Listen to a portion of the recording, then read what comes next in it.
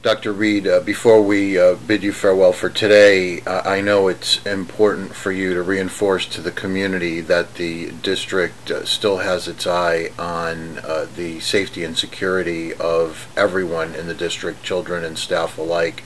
And there are some concerns about the gray area or the unknowns associated with grants that have been applied for that the district might hope to tap in the coming year. Well, this is my 14th day of the opportunity I've been given to return in an interim basis to the Newtown school system. So I don't want to give anybody the impression that I'm thoroughly up to speed on each and everything that's been going on in the district. I will say this, there has been a group meeting involving a variety of members of the community and the school system focused on the topic of security. The police department has certainly been a major part of that. And a number of recommendations have been developed, and they have been translated into grants that have been applied for. I think in response to questions I've gotten from parents about when's this going to occur or not, I just am trying to be as candid as I can be and say we are right now totally invested in grants for the ability to pursue the very vast majority of those recommendations. The grants that have been submitted, which also impact the police department and things they have asked for from an equipment point of view, is well over $2 million. I think when I looked at it, it was in the area of $2,300,000.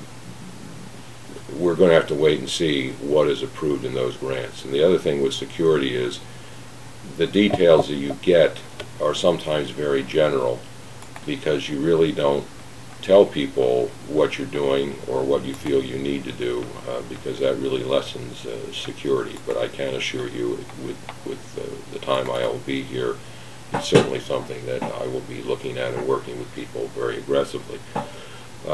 One other thing, which is somewhat related to this, I have people, friends, relatives, who have said to me from other states, well, John, a lot of fundraising has occurred in Newtown. There's been documentation about the millions of dollars that have come in through the generosity of others. And I just think it's important to dispel any notion that the school system has been the direct recipient of any significant amount of money. Those funds have gone into other established venues run by boards of directors, or the town, for that matter, designated to school capital. Right, but as far as anything the Board of Ed controls, it's about $28,000. So I think that's important to, again, put that in perspective. And I think the last point I'd like to share, John, is when you look at the major drivers of the budget, I think first of all you have to look at a budget, in my mind, over time. And it's I think fair to say that if you look at the last 4 years, the Newtown school system has had an average budget increase for the last 4 years of slightly less than 0.9%. I think that's a very important frame of reference, because if somebody just picks up the paper and says, ha, Region 15 or Southbury, which of course is Region 15, or Brookfield, their budget is up less of a percent than Newtown's is. If you look at what their budget is this year and what it was the last 4 years, I think you'll find our budgets are very similar, or in fact our average increase over what's now going to be 5 years will be less, even with the increase that's asked for this year. Newtown is a very cost-effective district, and I think does a good job of maximizing the bang for the buck. And I think that's not something new. I think that's a part of the culture in Newtown. It's something I understood for the 20 years that I had the privilege of being superintendent of schools.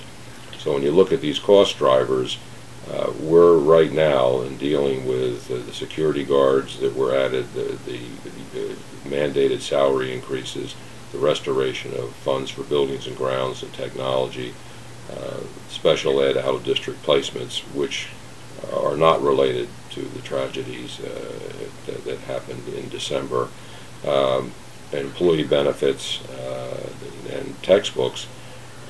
Those drivers of the budget, which to me are basically, with the exception of the security, they're status quo. That's what we're just trying to do to maintain who's working with children now.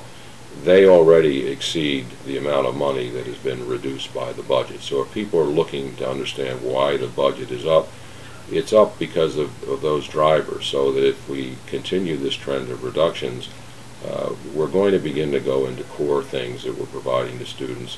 And I'm worried about the road ahead.